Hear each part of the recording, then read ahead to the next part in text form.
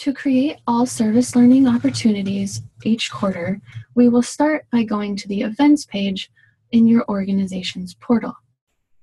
From here, you will click the Create an Opportunity button on the right-hand side. On the Create an Opportunity form, simply fill out all of the required information.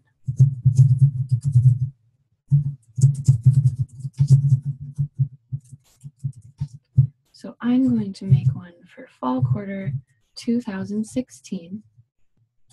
In the description area, here is a good place to let students know if there are any stipulations that you have for working with them each quarter, whether this be a time commitment, specific days that you need assistance, or any other requirements that you have for working with students every quarter.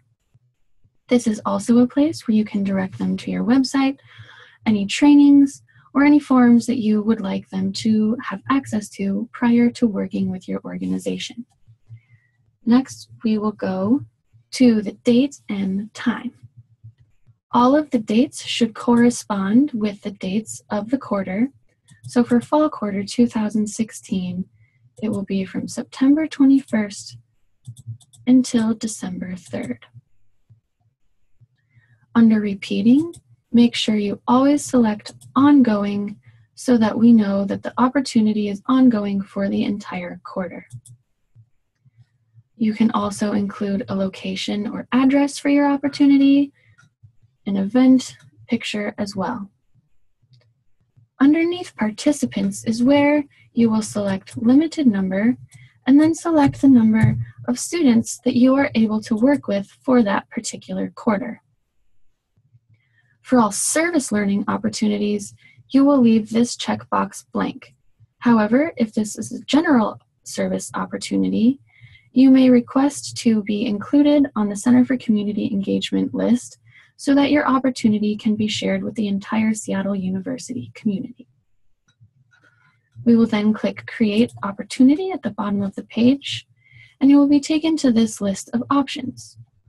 All service learning opportunities should select the first service learning opportunity checkbox.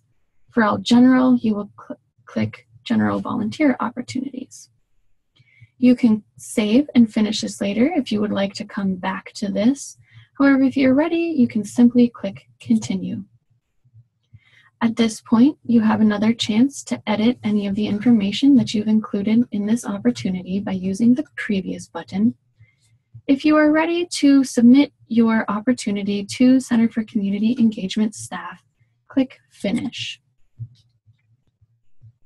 Your opportunity has now been submitted to the Center for Community Engagement for approval, where we will double check all of the information in your opportunity to make sure that it is correct.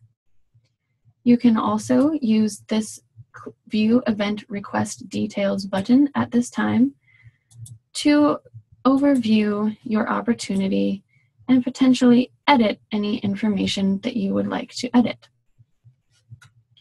When your opportunity is approved, you will be notified and a notification will show up under your personal profile located here in the top right-hand corner.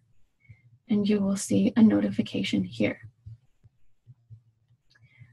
If you would like to duplicate an event for the next quarter, simply return to the Events tab, click on View Ongoing Events, click on the opportunity that you have had set up for the previous quarter, and on the right-hand side in the toolbar, in the gray toolbar, simply click the Duplicate button. This will take you back to your Create an Opportunity form, and then you can revise the dates,